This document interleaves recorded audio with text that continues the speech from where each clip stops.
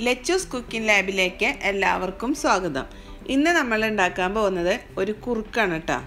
എല്ലാവർക്കും കഴിക്കാവുന്ന കുറുക്കാണ്, കുട്ടികൾക്ക് മാത്രമല്ല.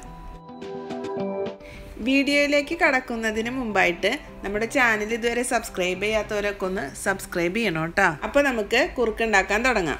അതിന് വേണ്ടിയിട്ട് ഞാനിവിടെ പച്ച ചക്ക ഉണക്കിയതാണ് എടുത്തിരിക്കുന്നത്. ചക്ക വൃത്തിയാക്കിയതിന് ശേഷം തിളച്ച വെള്ളത്തിലൊന്ന് ഇട്ടിട്ട് കോരിയെടുക്കുക അപ്പം തന്നെ, എന്നിട്ട് ഉണക്കുക, അല്ലെങ്കിൽ ചെറിയൊരു കയ്പ്പ് രസം ഉണ്ടാവും. നമുക്കിനിത് പൊടിച്ചെടുക്കാം. നല്ല സ്മൂത്തായിട്ട് പൊടിച്ചെടുത്തിട്ടുണ്ട്.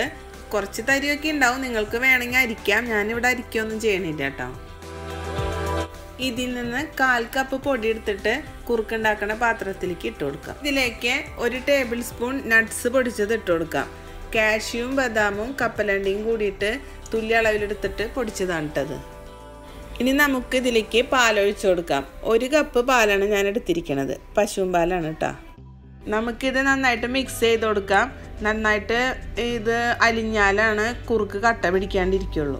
മധുരത്തിന് വേണ്ടിയിട്ട് ഞാനിവിടെ കൽക്കണ്ടാണ് ചേർത്തിരിക്കുന്നത്. നിങ്ങൾക്ക് വേണമെങ്കിൽ പഞ്ചസാരയും ചേർക്കാം കേട്ടോ. 3 ടേബിൾ സ്പൂൺ കൽക്കണ്ട ഇട്ട് കൊടുത്തിട്ടുണ്ട്. 1/2 കപ്പ് വെള്ളം കൂടി ഒഴിച്ചു കൊടുക്കാം. മധുരം ഇഷ്ടത്തിനനുസരിച്ച് ചേർക്കണം കേട്ടോ. ഇനി നമുക്ക് കുറുക്കുണ്ടാക്കാൻ തുടങ്ങാം.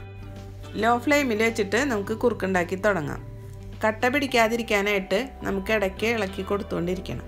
കുറുകി വരുന്ന സമയമാകുമ്പോൾ നന്നായിട്ട് ഇളക്കി കൊടുത്തുകൊണ്ടേയിരിക്കണം കേട്ടോ, ഇല്ലെങ്കിൽ അടി പിടിക്കാൻ സാധ്യതയുണ്ട്. 1 വയസ്സിന് മുകളിലുള്ള കുട്ടികൾക്ക് തുടങ്ങി നമുക്ക് ഈ കുറുക്ക് കൊടുക്കാം കേട്ടോ. ചെറിയ കുട്ടികളാവുമ്പോൾ നമുക്ക് പശുവും പാലിന് പകരം നാളികേരപ്പാൽ ഉപയോഗിക്കാം.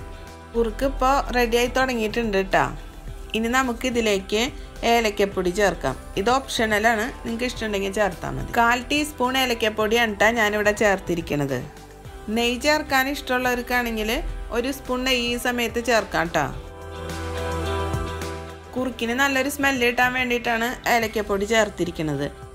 തണുപ്പ് കാലത്ത് കഴിക്കാൻ പറ്റിയ നല്ലൊരു കുറുക്കാണ് കേട്ടോ അത് ചക്കയല്ലേ, ചക്കയ്ക്ക് ചൂടാണല്ലോ, അപ്പോൾ നമുക്ക് തണുപ്പ് കാലത്തൊക്കെ കഴിക്കാൻ നല്ല. കുറുക്ക് റെഡി ആയിട്ടുണ്ട്. ഇനി നമുക്കിത് ഓഫ് ചെയ്യാം. അപ്പോൾ നമ്മുടെ ചക്കക്കുറുക്ക് എല്ലാവർക്കും ഇഷ്ടമായില്ലേ? എല്ലാവരും തീർച്ചയായിട്ടും ഉണ്ടാക്കി നോക്കണം കേട്ടോ. ഇപ്പോൾ ചക്കയുടെ സീസൺ ആണല്ലോ. ഉണക്കി എടുത്തു വെച്ചിട്ടുണ്ടെങ്കിൽ നമുക്ക് എത്ര കാലം വരെ വേണമെങ്കിലും സൂക്ഷിച്ചു വെക്കാം. ആവശ്യമുള്ളപ്പോൾ ഉണ്ടാക്കുകയും ചെയ്യാം. അപ്പോൾ എല്ലാവരും തീർച്ചയായിട്ടും ഉണ്ടാക്കി നോക്കണം കേട്ടോ.